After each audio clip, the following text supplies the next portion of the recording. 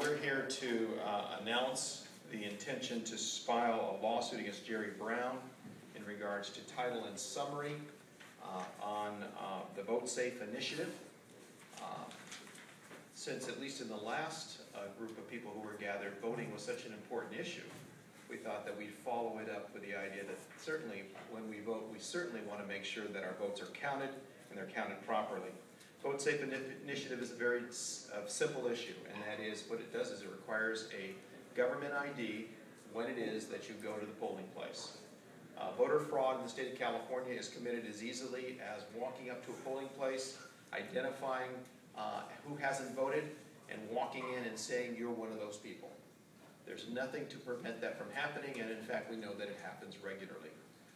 And so what we seek to do is simply say you can go ahead and deal with that with a voter ID, picture ID, make the connection, and therefore we believe it saves that particular issue in regards to easy access for voter fraud.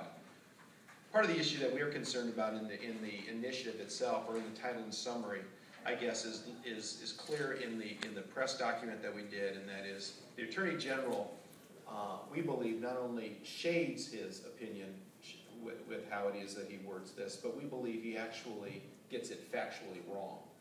And in our opinion, the Attorney General's responsibility is to ensure that voters have a clear argument and a clear understanding of what is placed before them.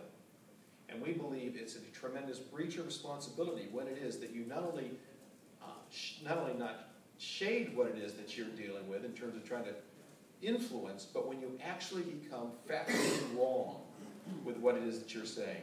And I guess that's the shading aspect of it certainly comes in his title, where it says limits on voting.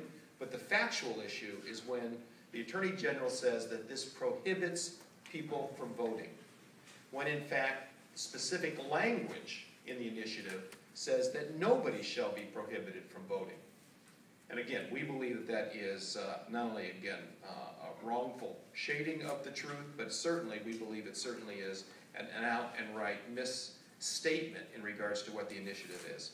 I have Steve Barrick with me. Steve is the president of the California Republican Attorneys Association. They are going to be moving forward and representing and filing in the Sacramento Superior Court the suit in this next week. Steve?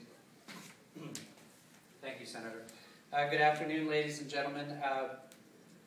Following up on the comments of the Senator, we believe the issues, having litigated and represented Republican clients and other clients throughout the United States and the state of California on election issues, we believe this is a very important issue, especially in light of what's been going on nationally with the fraud that Acorn has been involved in.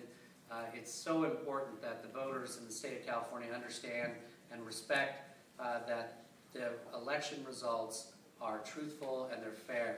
So the purpose of what we're trying to do is ensure fair and just elections in the state of California. What we will be filing in Sacramento Superior Court is a petition for writ of mandate, where we'll be asking the Superior Court to order the Attorney General to proceed with and fairly assess the initiative and its ballot title and ballot summary. We'll probably be filing sometime at the end of this week and pursuing some sort of ex-parte process in order to expedite things so we can hurry and move forward and get this initiative on the ballot as quickly as we possibly can.